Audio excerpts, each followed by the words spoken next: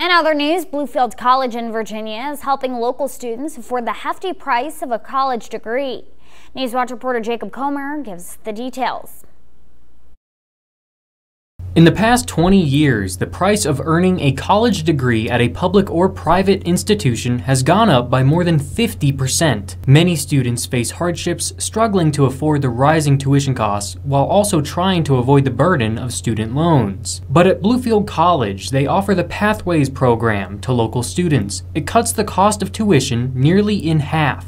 College is always going to be expensive. It's always going to be something that families are going to have to decide what makes the most sense for them personally. Knowing that this is a particular region that is in great need of high quality education, we're able to offer students half-price tuition. The program started in 2014 as a way to make higher education more accessible to students in Appalachia. The idea is to keep local students here as they earn their degree and help support the overall region in the long run. Our community is unique. Our community is full of hardworking, honest folks who want to make their community, make their region better. We take students and we help them to be able to transform the world around them. So we love our community, we love our area. The Pathways program is available to any student in the region who qualifies for the federal Pell Grant, lives at home, and attends a school district within a 45-mile radius of Bluefield College. Reporting in Bluefield, Jacob Comer, Newswatch.